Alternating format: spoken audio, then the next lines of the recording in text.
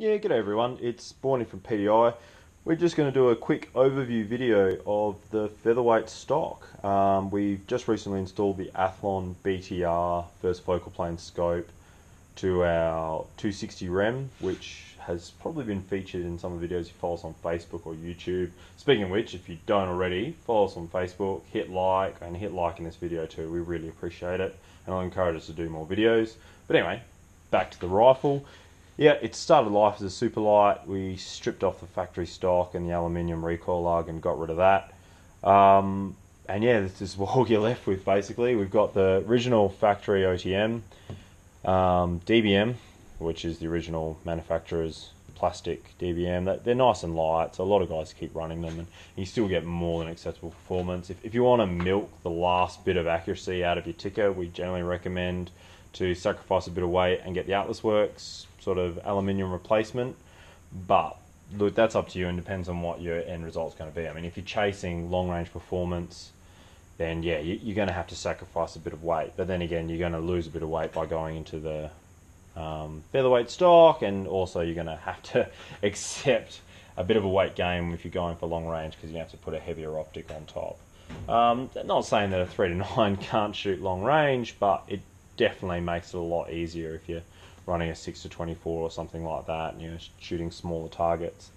What else to talk about? Yeah, look, we're just running a Harris on this one. This is the standard Featherweight stock. It's not one of sort of the feature builds, like I think we're doing a mountain set build and also a stalker set build. They come with flush carps and a javelin bipod attachment or a PSR Atlas bipod attachment.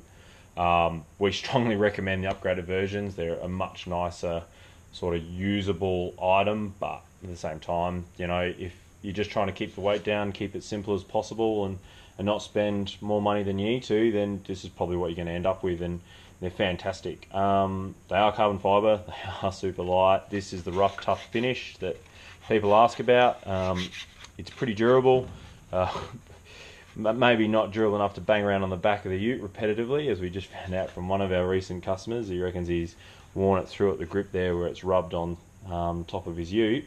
But look, as far as bouncing around in mud, dirt and rocks, they seem to be holding up. Maybe just not constant abrasion on steel or aluminium. This is the machined action material. If you guys have seen us at SHOT or one of the other events, or seen a F-class rifle, it's a very similar compound. It's a composite base. You can, yeah, I don't know what to say about it. It's machinable, so we can put different inlets into the stocks. We know we're only offering Tikkas at the moment, but there'll be more information on that coming pretty soon. What else to talk about?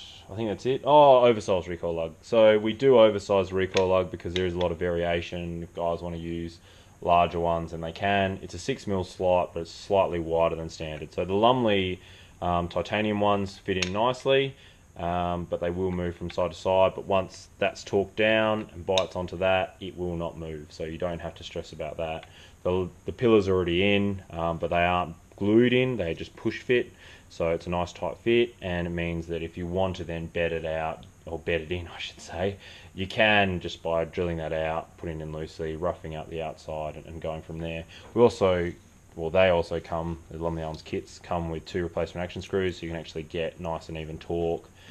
It makes a big difference. It really, really does. And I think I've mentioned this before, and if not, I'll do it again. We do recommend the Atlas Works replacement aluminium versions of the factory DBM, just because it evens out the torque on the action. But look, if you're chasing weight saving, this setup, we've taken this to 700 meters and, you know, hit a 3/4 minute of gong regularly. So, sorry, no, it was a 1 minute of angle gong, I'm pretty sure. I'll have to double check. But anyway, it's, you know, it's hitting nice tight groups out to 700-800 meters, and the whole rifle might weigh 3.5 kilos. So we really recommend going the extra step, but if you're chasing weight, you're not going to lose anything. Alright, well, let's just put it together. We generally suggest putting the recoil lug in your action first. This one's already been chewed up a little bit, and by chewed up I mean gripped with vice grips to pull it out of a previous stock. This rifle used to be in a touch. Line it up, And oop, that's always a challenge, getting you to stay in. Another reason to get it bedded, because then once it's in you don't have to worry about that recoil lug sliding out. There we go.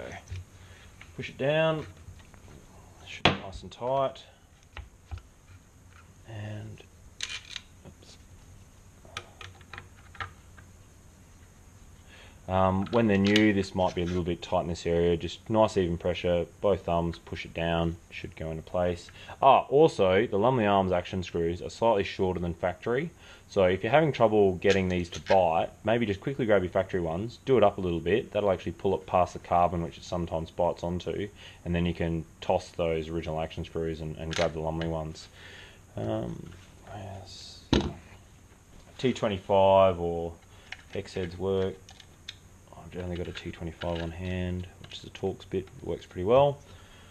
They're finger tight, and I'll just set the wheeler to 35 inch-pounds.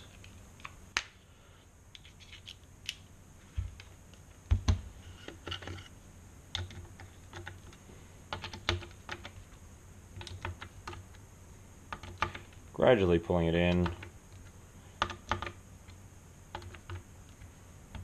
Keeping the pressure nice and even, the action stays nice and straight.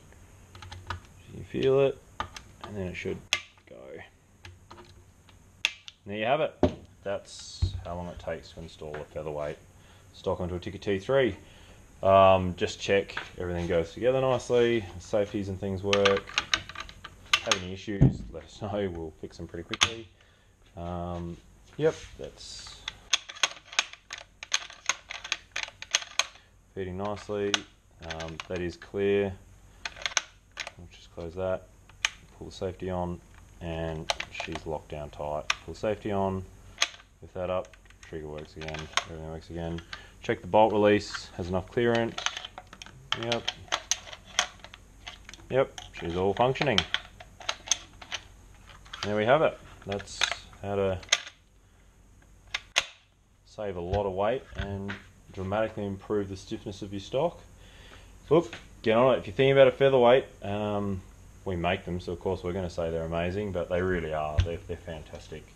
And look, they had nothing wrong with the Harris. I rubbish it a little bit, but I mean, really, you should upgrade if you're serious about your hunting. Especially because this is so fiddly. We recently introduced the Stalker kit, which includes a Javelin bipod mount, and I'll do a demo of that when it arrives. But Javelin bipod for hunters, pretty great. I strongly recommend it. And there we have it. There is a 700 meter gun all put back together. Anyway, thanks for watching. If you want to see anything else like this or want more information about a particular thing, very new to doing these sorts of videos, so as they say, let me have it. Have the criticism, get it in there, and we'll try and do it better. Cheers for watching.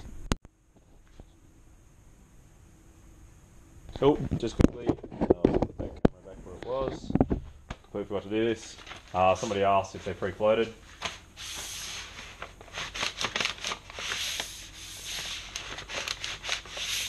The answer is yes. Alright, cheers guys.